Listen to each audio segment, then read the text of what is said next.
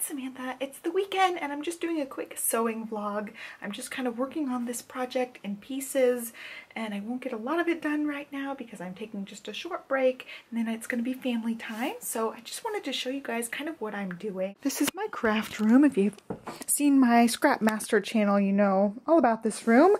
But if not, I have a tour. I'll link it down below. And everything's messy right now because I just have small breaks of time to be able to work on anything these days. So what I'm doing is I'm covering up dog beds, and one of the reasons I'm doing this is so I can take the covers off and wash them without having to wash the entire bed.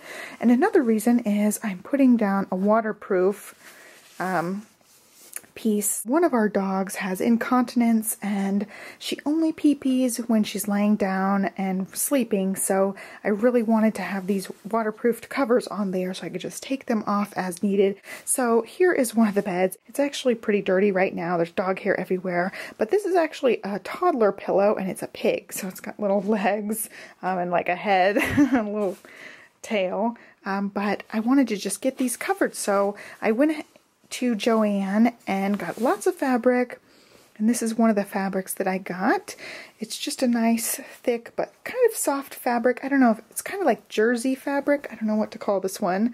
And I kind of eyeball measured. You guys know my crafting philosophy. It does not have to be perfect. So I just kind of eyeballed it, wrapped it about halfway around the curved part of the bed, and I'm going to be making like a square, almost like pillow type of thing to go over this. So this one I think is like 2 yards of fabric, and it ended up being really wide. So I went ahead and just cut off a strip of it. This is the strip that's left, and it ended up being a little bit too short.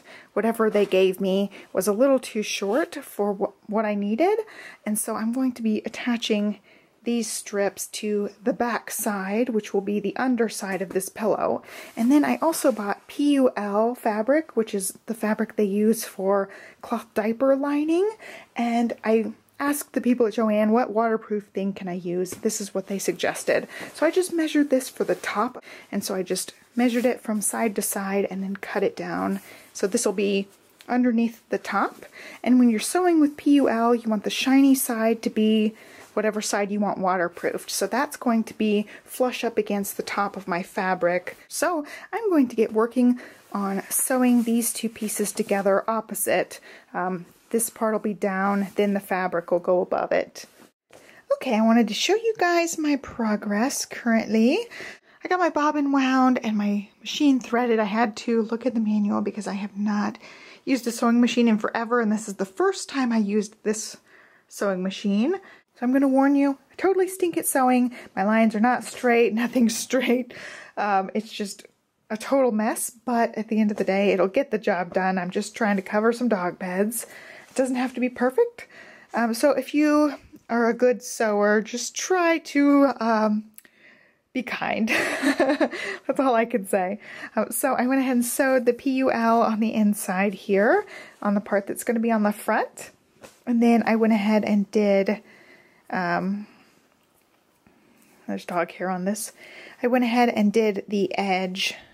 I just did a little seam where I folded it over and did that edge. So I did that on both sides of it. It's one giant long piece. And then I stuck that extra piece of fabric on this end here. This will be on the underside. You can see the two pieces of fabric joined together, and then this end will be an open end, so you'll see that.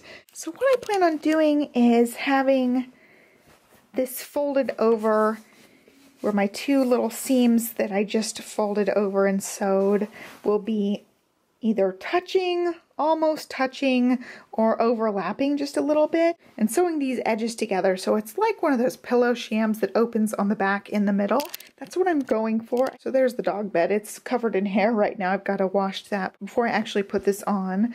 But then I'm going to just sew along this line when it's inside out. I'll actually be facing the patterned sides together and then sewing this little edge and then flipping it inside out. So that's my next step, is to just kind of eyeball measure the dog bed and make it work with this piece. I ended up doing 2 rows of stitching on each side, and the gap ended up being about 3/4 of an inch to an inch wide. And now I'm going to flip it inside out And here is what my dog bed looks like.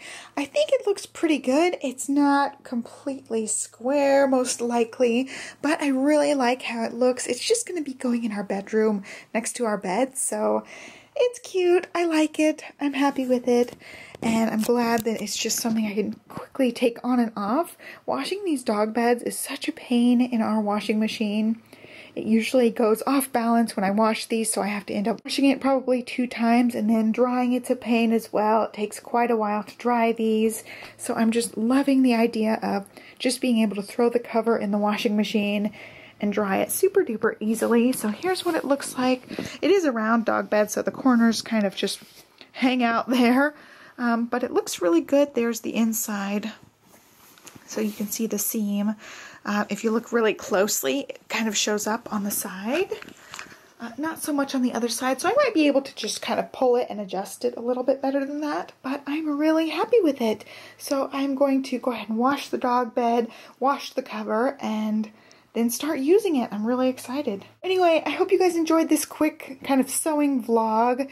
Be sure to give me a thumbs up if you like videos like this that are just like quick DIY type of projects.